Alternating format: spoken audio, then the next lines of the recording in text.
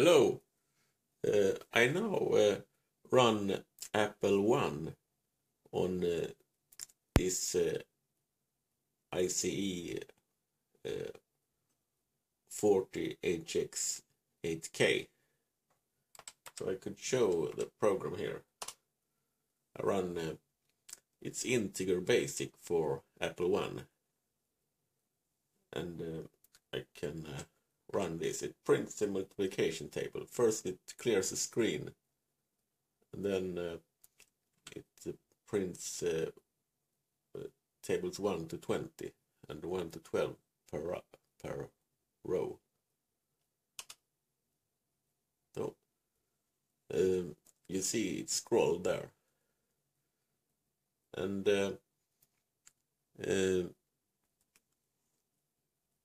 I can see here I can show some things here. Type list again. I could change that, for instance, line 20, but there is no simple editor, so I have to re-enter it, I think.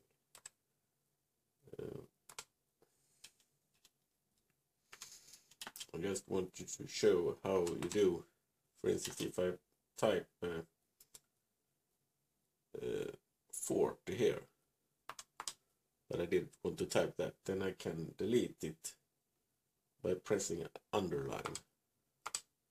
That deletes it, the two last characters. Then I type again here, for instance 13, and I can list the program again. Now it changes 13 there. So I run it. So now it's a smaller table here. And then I discovered that button 1 here starts the monitor.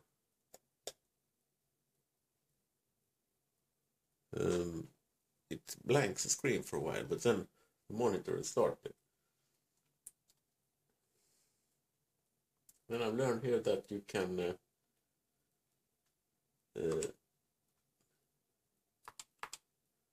type in commands to change the colors. It didn't work here. Maybe he has a different version.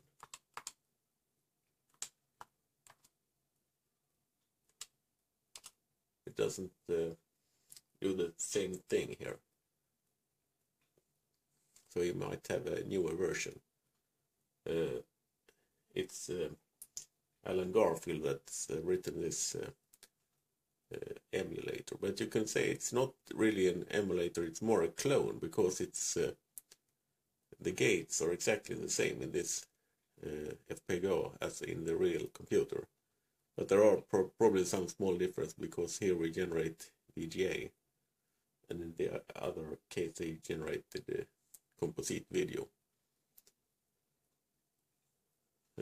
Anyway, now in order to get back to the basic, we have to type E00, it's an address here, and then R as a run. And then we are in basic, we see the change in prompt here. But now the program is gone. So now we would have to type it in again. I can see here if I can test something here. I'm not sure it works.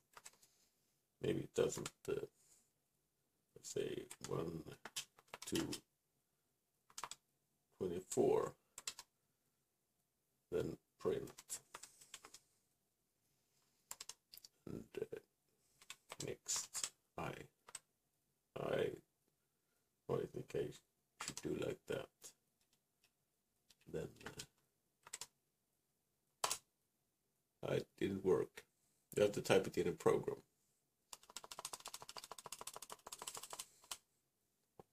But there is some command to clear the screen, but I don't know that.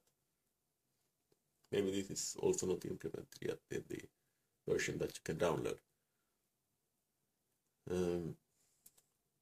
Well, you can type like this.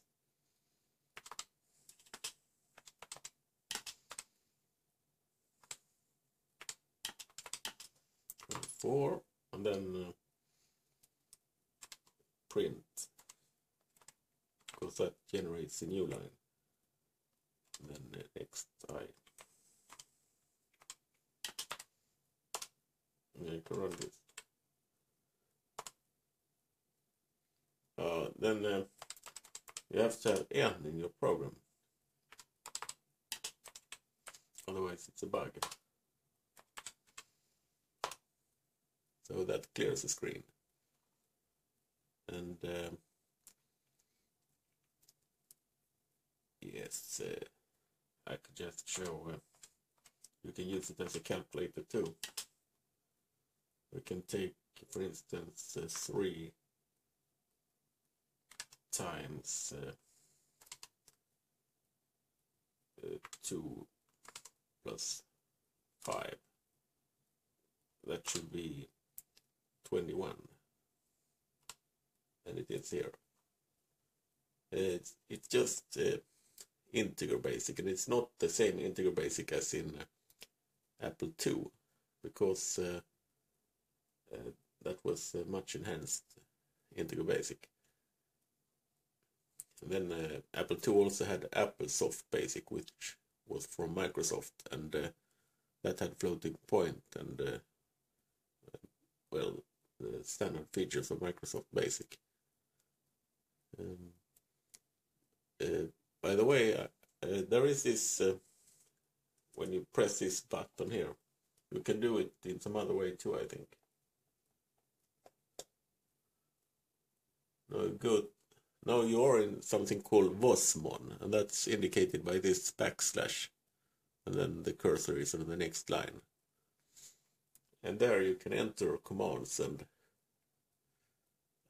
when Steven Wozniak wrote the basic, he wrote that in this WozMon in assembly. But then they must have stored it somehow to tape or something. Apple II had diskettes.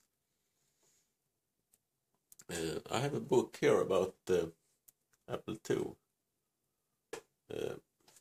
enhancing your Apple II, and it seems to be rather good.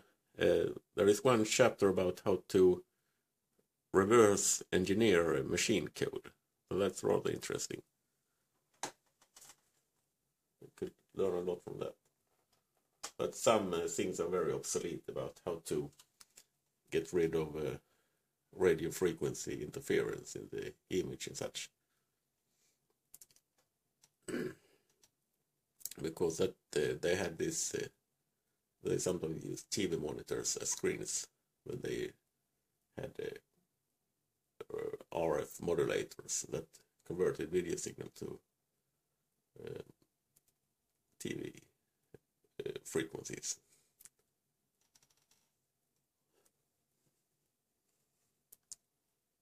Well, okay, so that's all for now.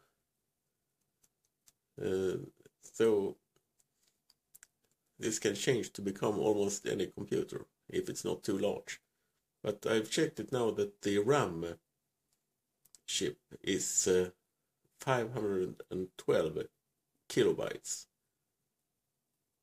So that's rather much. It's the same as almost the same as the maximum memory of the original IBM PC. That was 640K.